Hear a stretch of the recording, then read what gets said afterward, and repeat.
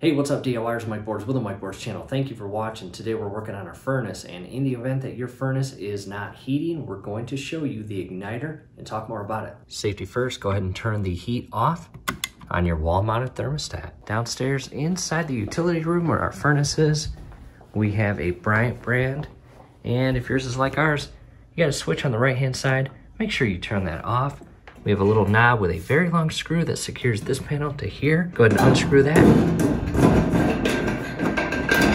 After that, carefully shift it away and up and off the furnace. Set that aside. Back to the furnace, and after removing that panel, you've got this little access panel, and inside there is a red light that begins blinking anytime you have a fault. And this is your LED code sheet, and these numbers correspond with the amount of times that the light blinks. And in most cases, with this video, you are experiencing an issue with your ignition. So in the event that you see 3 blinks and then a pause and then 4 blinks, you have an ignition proving failure. So go ahead and read that, become familiar with it, but we do want to talk about your actual igniter way inside your furnace.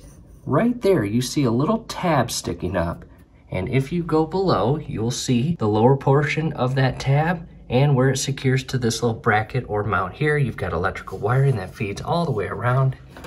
Carefully shift this out, and you want to make sure this is properly connected. Do your best not to harm any wires as you work with that.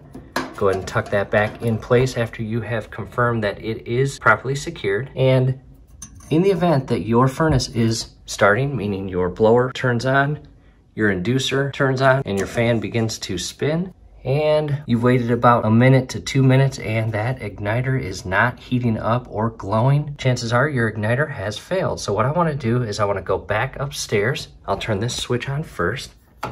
I'll go back upstairs, turn the switch back to heat on the wall-mounted thermostat, and I want to show you what goes on in the proper sequence as the blower turns on, the inducer turns on, the fan starts spinning, gas is introduced as your igniter heats up. Back to the wall-mounted thermostat, go ahead and turn it back on to heat. Let's go back downstairs. All right, DIYers, back down in the furnace room. We're just patiently waiting for the furnace to turn on, and I just heard something. Blower should turn on, and it is.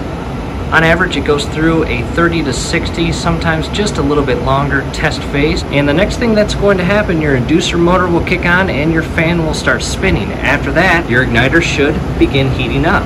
So we're just patiently waiting for the inducer to turn on. While you're waiting, verify your gas valve is on, as well as the valve to your gas line that feeds gas into the system is in line with the pipe, meaning on.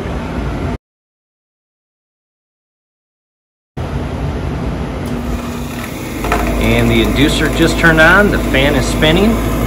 The very next thing you should see within the next 30 seconds is that little tab of your igniter heat up. And if it does not, again, you have a failed igniter. As that heats up, it is going to get to a certain temperature, see that? And at this point, the gas is going to be introduced to the system, and it will light once that igniter tip reaches the proper temperature. And all your burner tubes will ignite, providing heat, as shown right there. And that is how your system is supposed to work. Again, you can see that igniter tip still inside the flame, but the glowing has diminished, and your system is up and running. And now heat is being pushed throughout your entire ducting and warming your house. So hopefully this helps, DIYers. That's all I want to cover in this video. Again, just basically the role of your igniter and ignition system and how it all plays together to provide that heat.